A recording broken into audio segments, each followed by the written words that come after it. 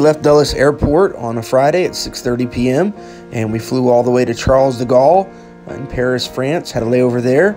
And from there, we then went on to Lomé, Togo, the capital of Togo. Brother Randy Alderman, our faithful veteran missionary who was supported for years, met us there at the airport. We got our bags. We loaded them into 2 trucks and a 12-passenger van that he had, and we were hungry. And so we raced to the restaurant to get some food. Here's a little bit of a taste of the driving there.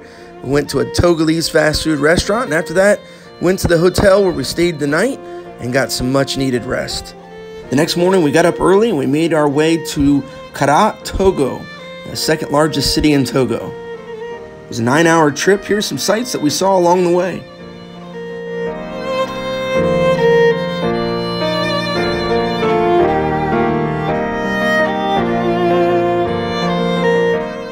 Imagine having to get a termite inspection with this termite mound growing in your backyard.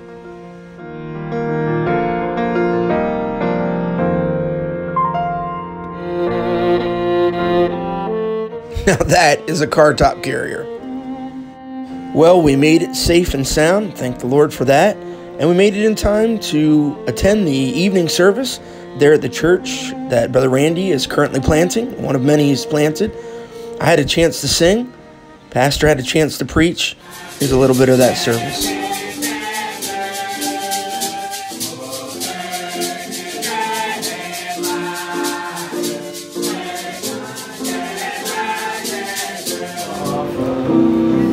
I need thee, oh, I need thee. Every hour I need thee. Oh, bless me thou, my Savior. I come to thee. I might mention that Pastor did something he'd never done before. He preached, and his message was translated into 2 different languages. They are blind to the name of Christ. Ils sont des aveugles au nom de Jésus.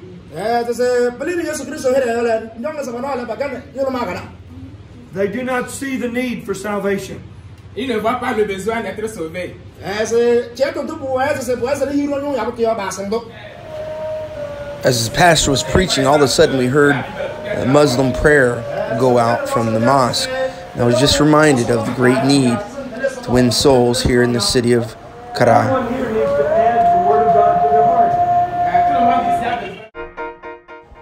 Well, it was Monday, and it was time to get to work. We got to the job site and surveyed the property. Here it is, and you can see the pad there that we're going to be working on building the church building. The missionary did a great job having all the materials there ready for us, everything that we needed. Plenty of blocks. They actually make the blocks themselves, sand for mortar and stone for cement. There's the actual cement mix itself. One of the first things we do is to get all our tools laid out. Each box, each check-in is packed to 49.5 pounds, and the guy will check in 2 of those and then bring all his clothes in his carry-on bag.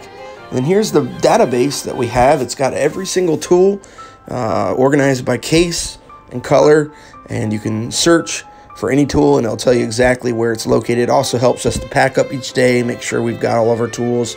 We can work efficiently that way. We take a picture of every tool. We take a picture of the cases.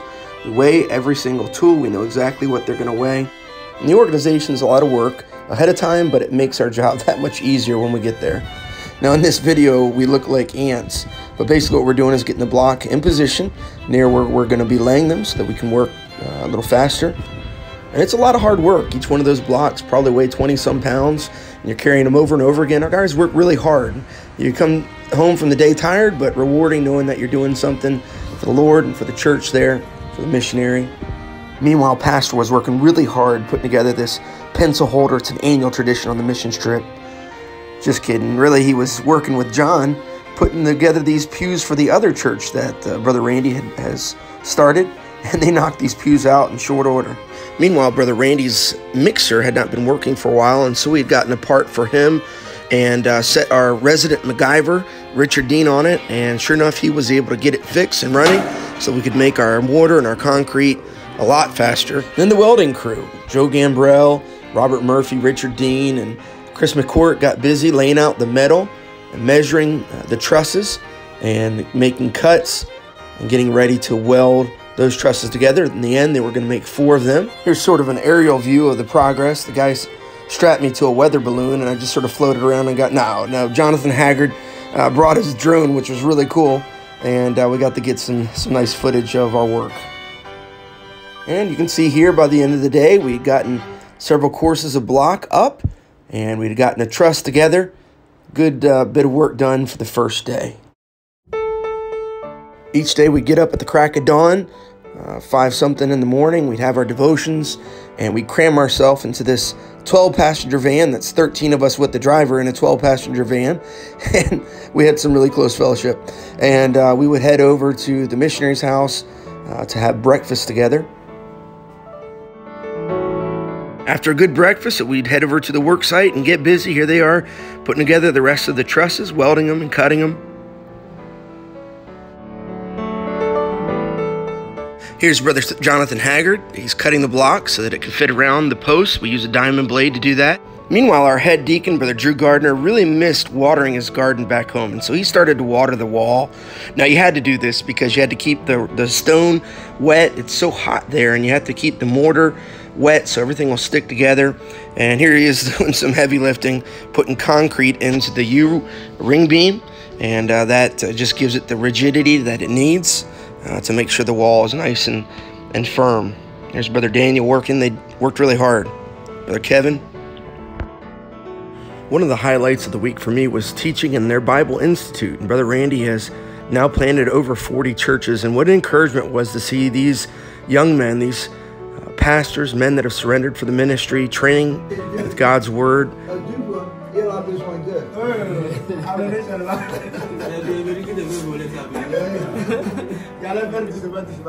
Pastor taught on Tuesday, I taught on Wednesday, Richard and Drew taught on Thursday, and what a blessing it was to fellowship with these men around God's Word. All of the group enjoyed getting to know the Togolese men and women that worked with us. One day they offered to share a snack with us. This is beignet, sort of like an African donut, and they also had like a sort of fried cornbread with it that we ate. They had a secret sauce that we didn't try, but we did eat the donuts, and it was delicious, and we certainly enjoyed fellowshipping with them and receiving their kindness. And so here you can see the progress. By the end of the day Tuesday, we had the block going up around the post where the window would be, had several more layers of block all around the building. Pretty big building, a lot of block to be laid, and then you can see we had finished our last truss. Now they were ready to go ahead and be painted the next day.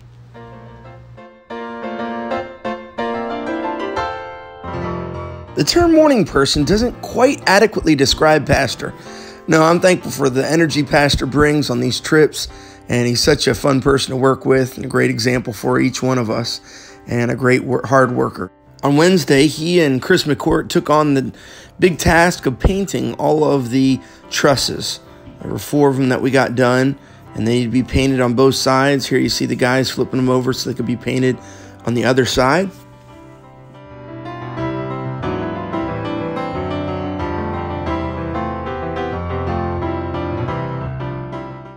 If you thought our job was hard, you can imagine how hard the job was of the ladies that fed us. 13 famous guys working hard. We eat hard too, and I appreciate Jeanette Alderman. She fixed some great meals. Her adopted daughter, Esther. They worked really hard to get us breakfast, lunch, and dinner each day, and they were just tremendous. Well, after lunch, it was back to the work site. More block to be laid. Drew and Nathan Gardner and John McCone would dunk the blocks in water, would take care of getting us mortar, and then they would hand the blocks up to us. And then myself and Nathan Cattell, Kevin and Daniel and Jonathan Haggard, we would all lay the block, make sure that it's level, and make sure that the wall's going up straight.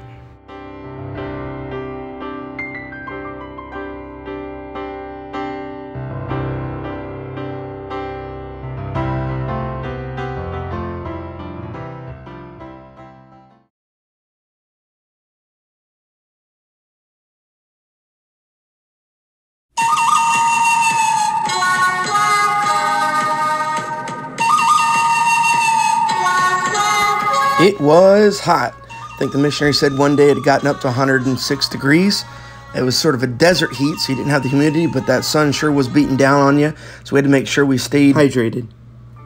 By Thursday, Pastor and Chris had finished painting all the trusses, and so they went on to go ahead and paint the purlings that would be connected to the trusses. And I think Brother Randy said this saved them a couple weeks worth of work alone. Thursday, we worked clean up to dark, trying to get as much work as we could get done, lay as much block as we could. Brother Joe and Brother Richard, they cut off some of the metal so that it would be ready to receive the trusses. And here's some pictures of some of the work that was done toward the beginning and some of the work then that what it looked like toward the end.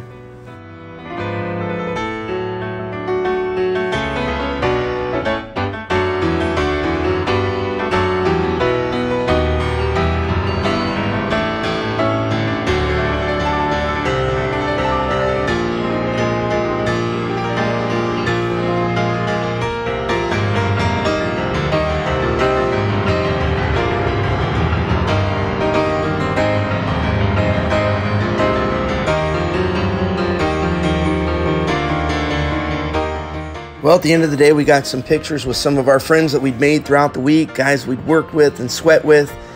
And we were able to give the saw, cut-off saw, to Brother Randy. He needed that, so we give that to him as a gift. And here's a word of thanks from our missionaries, Randy and Jeanette Alderman. Greetings, Temple Baptist Church, and thank you so much for sending the construction team our way.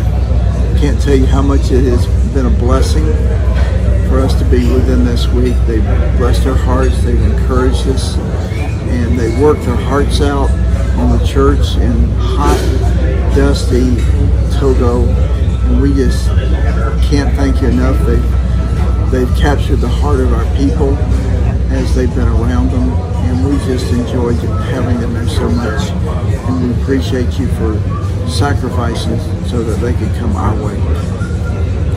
Well, here's our team, our fearless leader pastor, myself, Joe Gambrell, who does a great job as our foreman every year. We thank him for that. Daniel Shepard, Jonathan Haggard, Kevin Canalicchio, John McCone, Chris McCourt, Nathan Cattell, and Robert Murphy. And then father-son combo, Nathan Gardner and Drew Gardner. What a great group of guys to work with. And we want to thank you for allowing us to represent you, our church, there in Togo, Africa. I hope one day you'll pray about going on a missions trip with us.